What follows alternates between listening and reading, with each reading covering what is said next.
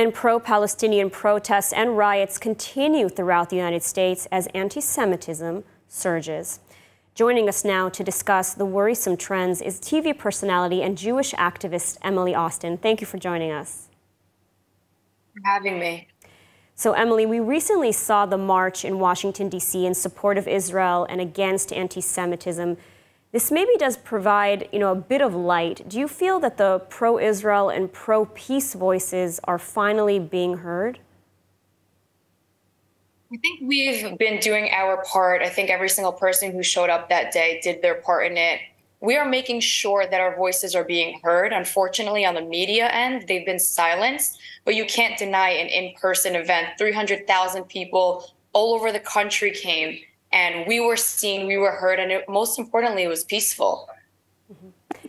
And I want to talk about this really astronomical rise in anti-Semitic events that we're seeing in the United States, on college campuses and also in the streets. I mean, has this all just been there under the surface, waiting to explode as we've seen in recent weeks? I mean, when you were in college, did you experience or witness this level of anti-Semitism? Unfortunately, way before October 7th, I've been advocating to combat anti-Semitism, and it's been there. It hasn't been so prominent.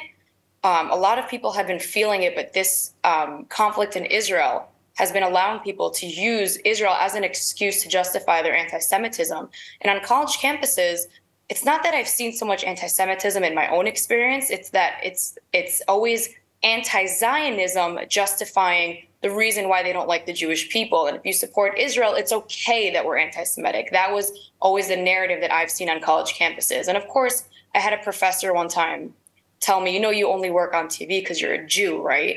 And to me, never experiencing anti-Semitism before, I was taken back. But these are the comments that we hear here and there that show us, like, people actually believe this. And it's not just anti-Semitism. I think it's also anti-West. I mean, you've said in many interviews recently that one of the main problems is social media, and specifically TikTok, and shaping the way that the young generation views Israel. And really today I saw something truly disturbing. It's a new TikTok trend where young people are reading Osama bin Laden's letter to America and excusing, even supporting him on 9/11, the worst terror attack in U.S. history. I mean, it's really unfathomable. So what can you tell us about this? Is this really TikTok that's to blame?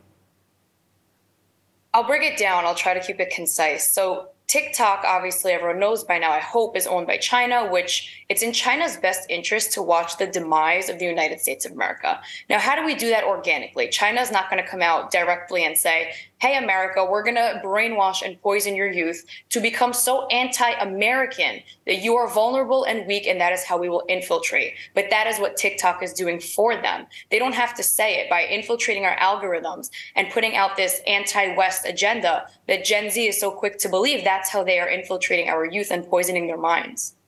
And it's incredible because it's anti-Semitism and anti-West, and they seem to go hand in hand. A lot of people who are advocating literally pro-terrorism, pro-Hamas, fail to remember one single point. They won't ever be done with Israel, but in their minds, once they are done with Israel, America's next. So all of these college students who are chanting from the river to the sea or calling Hamas freedom fighters or fighting that resistance, they don't understand they are next. You are next. They don't like America either. It's a terrifying future. So what do you think is the solution? I mean, how can we combat this rise in anti-Semitism and this, anti-Israel, anti-U.S., anti-West sentiment among the young generation today?